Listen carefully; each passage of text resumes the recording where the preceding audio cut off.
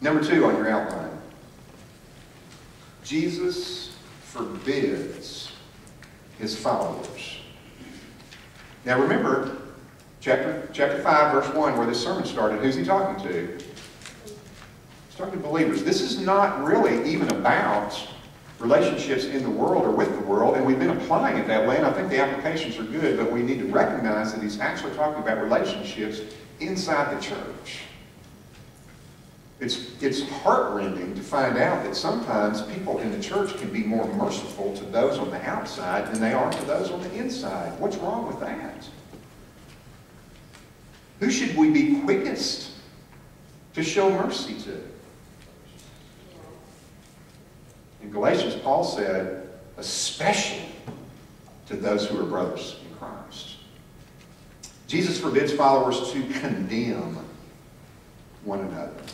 Why? Because we're going to be shown mercy. Since we will be shown mercy, we are supposed to show mercy.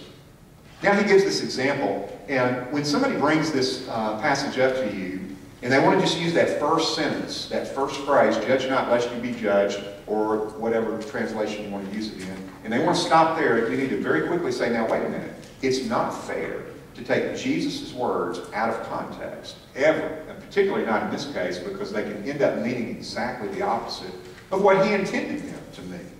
And so he gives an example here to illustrate what he's talking about, and we need to let his example do its work. Look what he says. Why do you see the speck that's in the eye of your brother, but the log that's in your eye, you don't even think about? How will you say to your brother, let me take the speck out of your eye, and look, the log in your eye? It's verbose clause. It gives it more drama. I like that. And look, the log in your eye. Or the beam. Verse 5 is very cutting. This is some of the harshest language Jesus ever used, and this is the only place that he is recorded to have used it against his own followers. Usually, when he said hypocrite or hypocrites, he was talking to whom? The Pharisees. But here, he's talking about a believer, and he's talking to his followers. He says, hypocrite. First, take the log out of your eye, or the beam out of your eye, and then you will see to take the speck from the eye of your brother. The fact that Jesus uses the word hypocrites here really catches our attention because it's harsh language for him. And it's almost like the account where Jesus looks at Peter and calls him Satan. He just shakes you to the core. And so we should pay close attention for that reason, if for nothing else. He gives us a ridiculous example, not one that should surprise us since he grew up doing what? He was a carpenter, right? And so he's talking about sawdust and beams and this kind of thing. And obviously he's not talking about wood in people's eyes. He's talking about what? What is this symbolic of? Sin. Absolutely.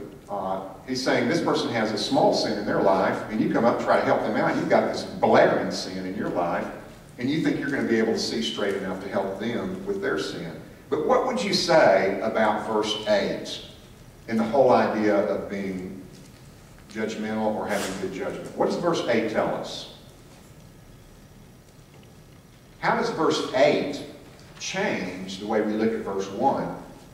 Judge not, lest you be judged. But in verse 5. My eyes are getting worse and worse and worse, and that little bitty 5 looked like an 8 to me. I got those no-line bifocals, and I hate having to do this and that. Verse 5. How does verse 5 nuance the way that we look at verse 1? Verse 1 says, judge not lest you be judged, but verse 5 tells us what? Then use that judgment when you're dealing with others. We judge ourselves first. Then we can do what? We can be discerning, and we can help one What about Matthew 18, where Jesus said, when somebody sins against you, what do you do? What do you You're do? supposed to forgive them. Turn the other cheek. Before that, when somebody sins against you in the church, what do? You go tell them. And if they say, oh, I'm so sorry, then you do what?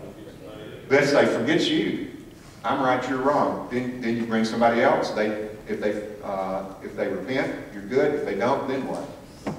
So if they don't repent, you don't have to forgive them? That's exactly right. Say that real loud.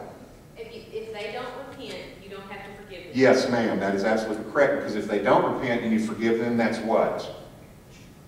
That's cheap grace. That's the first time I've ever heard. Well, I'm glad you were here tonight. Baptist church ever say that. I'm glad you were here tonight. The rest of them are wrong and I'm right. I'm serious. I'm right. Not because I'm me, but because that's what the Bible says. This whole idea of forgiveness is troubling when you really look at it, and it troubled Peter one time when he asked Jesus about it. Well, how many times should I forgive somebody that sinned against me? 7? He thought he was being very magnanimous. Jesus said, nah, 7 times 70. You go and tell your brother what he did against you, and when he repents, you forgive him. Because if you forgive him without him repenting, what's that? That's Columbine. Columbine made me sick to my stomach. Not just because of the people who were killed in the school, but before the bodies were removed from the school, there were kids standing outside, and they were just doing what they'd been taught by their parents and their culture. I don't have anything against them. They're reflecting what they've been taught. But before the bodies had been removed from the school, they're standing outside with placards saying, "We forgive you," whatever the guys' names were. I can't remember them now. First of all, they're dead. How do you forgive them? They didn't ask to be forgiven. They didn't admit that what they did was wrong. As far as we know, they died thinking that they did right, or that it was okay for them to do that. You can't forgive somebody like that. So let's go through this again. Some of you have heard this before, but Tammy's just pointing out the fact that some people still don't know this. When somebody has harmed us and sinned against us, we want reconciliation as believers. We want grace, we want mercy, we want compassion, and that's what we shoot for.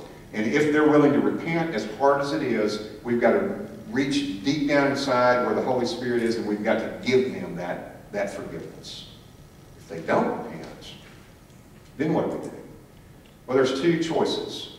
One choice is to take action against them, to be vindictive, to make them pay. Is that a live option for a Christian?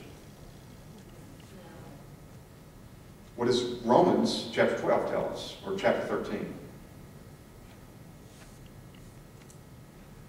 We're Christians, we need to know this. This is basic. This is Christianity 101, but a lot of people struggle with this. We know we're supposed to forgive somebody, and what the culture has done is they've taken Christian forgiveness and they have twisted it and they've turned it into something that it is not. They've turned it into cheap grace. If anybody does anything wrong for any reason whatsoever, you automatically forgive them, no questions asked. That is not biblical. It's not biblical. It's wrong. It cheapens grace. What's the third option? By the way, if you need to go read Romans 13 later on, please do that, because it will tell you that we never take, what's that R word? Revenge. Revenge. Revenge is not, in fact, when somebody has sinned against us and they're not repentant, what are we supposed to do? We wash our hand, we move back, because you might get hit by the lightning, right?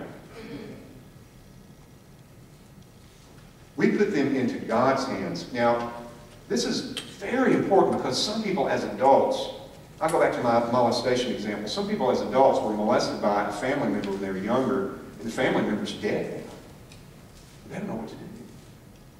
And you can take that example and multiply it in other ways where you're literally in a situation where you cannot forgive that person. And what a psychologist will tell you is that you forgive them anyway. Is that right? Now, what that psychologist is trying to get you to do is to lighten your own load, to make you feel better. But even people who do that, they just never quite feel right. There's just something about that that doesn't work for some reason. And it doesn't work because it's not right. It's not biblical, it's not true. What's the third option? If we can't forgive them, if we're not supposed to exact revenge, what is the third option? Well, the third option is exactly what I just told you about a minute ago that Jesus did on the cross. What did he do? He put them in God's hands. He said, God, I can't do anything about this. I can't forgive them.